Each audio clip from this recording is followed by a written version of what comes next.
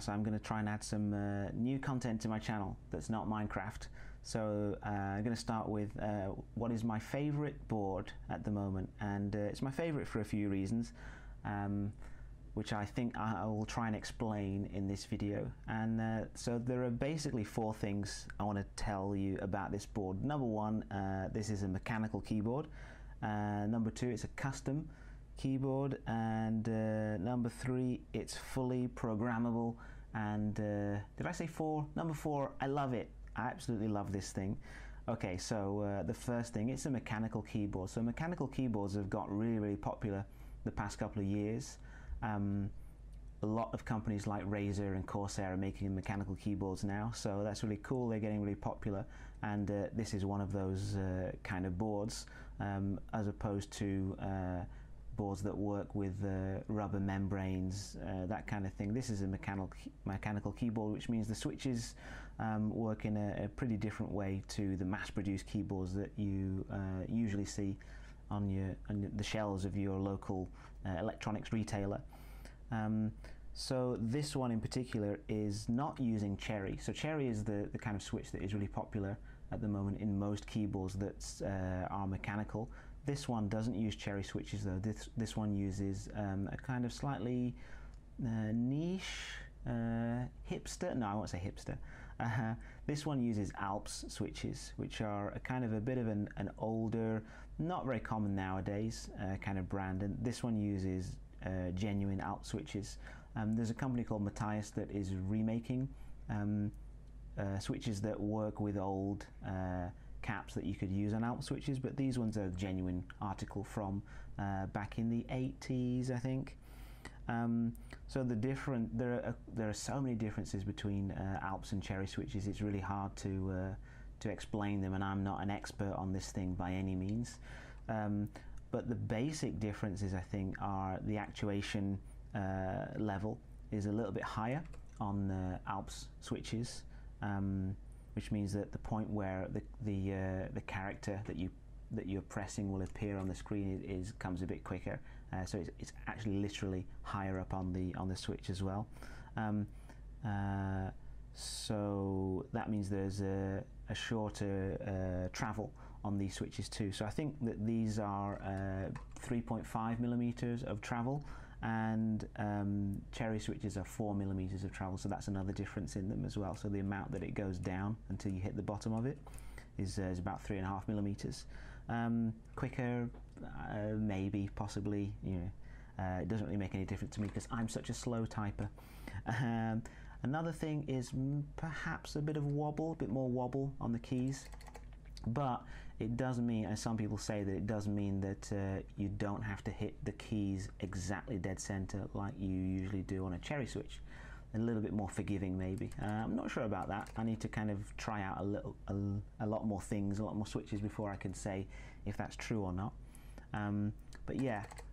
So this is a mechanical keyboard using Alps switches. The next thing is a custom keyboard. So this is not one that you can buy from the shops. You can't go down the shops and get this one. This is one that was custom made through a very small group buy on Geekhack.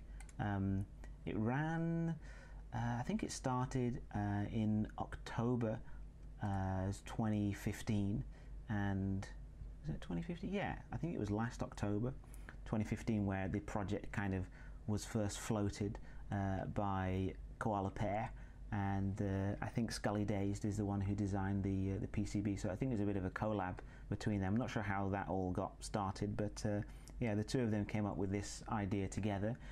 The idea of having what you can obviously see, a board with the keypad on the left side, so you can have your mouse here and you could be entering numbers on this side, which kind of makes sense really.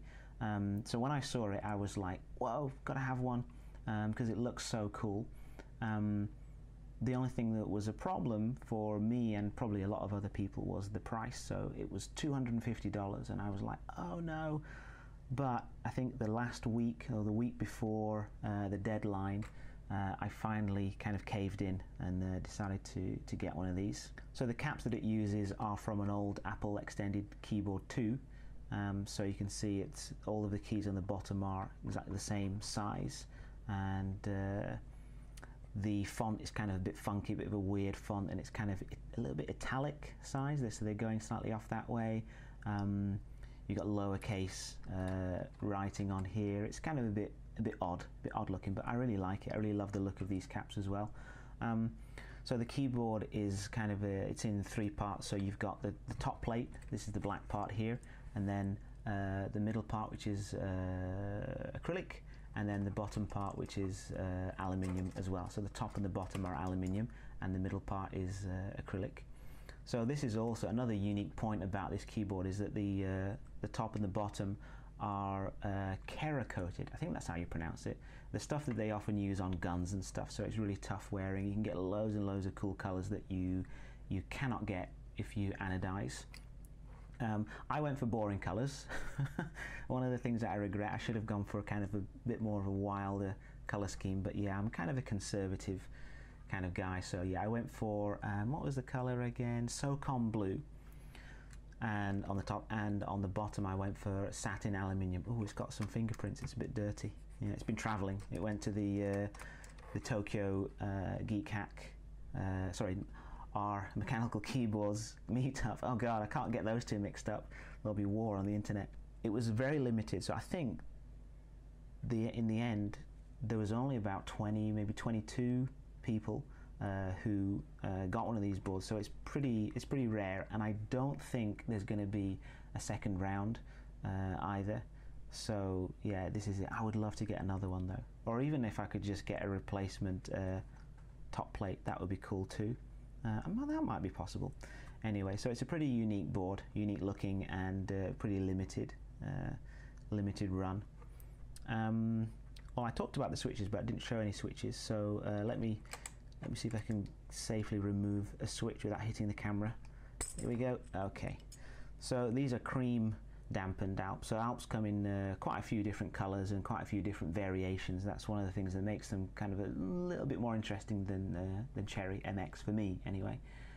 So these ones are cream coloured and they're dampened, so they've got a little bit of a rubber, piece of rubber on each side, so it dampens the top, the downstroke and the upstroke as well, I think. And I've kind of modded them as well to be clicky as well. So again, cool thing to do, cool custom board, and a little bit of customization as well on the switches. So these aren't my favorite switches actually. If I have the chance to find some green, some Alps greens or some blues, I would love to swap those out and put those in here instead.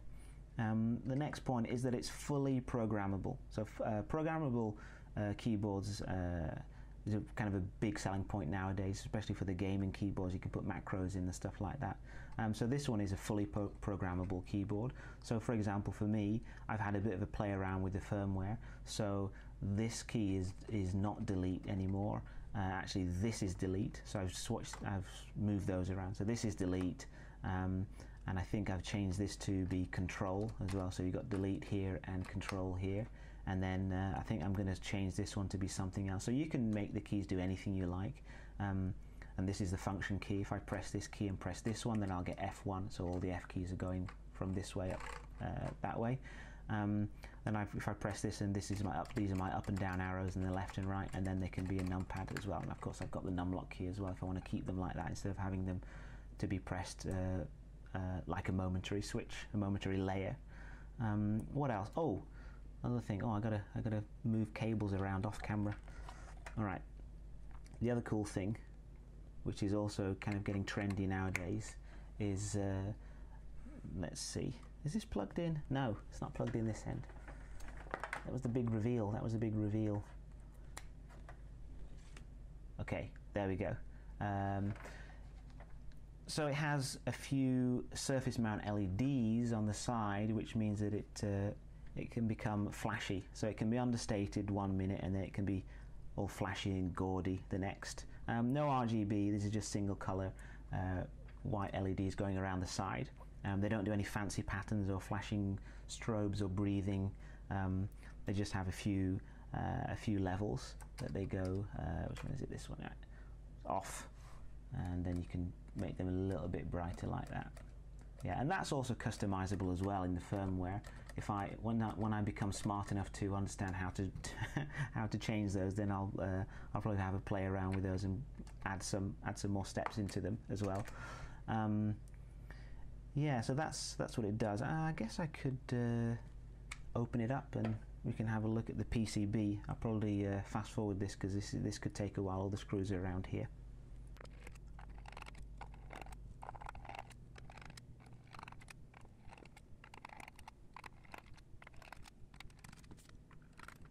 Alright, so all the screws are off, and if we gently slide it out, you can see the keyboard comes right apart.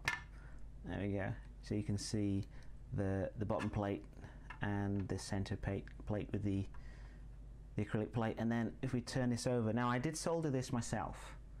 I soldered this all by myself. It was my first time, so I'm pretty pleased with it. If you can see there, it's not bad. It's not bad for a first soldering job, and you can just see the tiny surface mount LEDs there,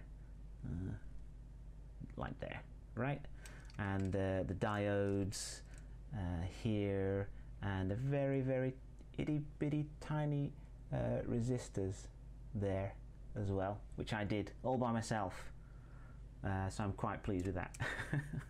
And yeah, I was really pleased with this. So this is another cool thing about this keyboard, that not only is it custom, but I built it myself. I feel like a Jedi building their first lightsaber. Yeah, so that's basically what I wanted to say about this keyboard, and I hope I'll be able to make some more keyboard related content on my channel and diversify a little bit going forward. So thanks for watching, and if you liked it, leave a thumbs up, and maybe think about subscribing and support mechanical keyboards in Japan. Thanks very much. See you next time. Bye bye.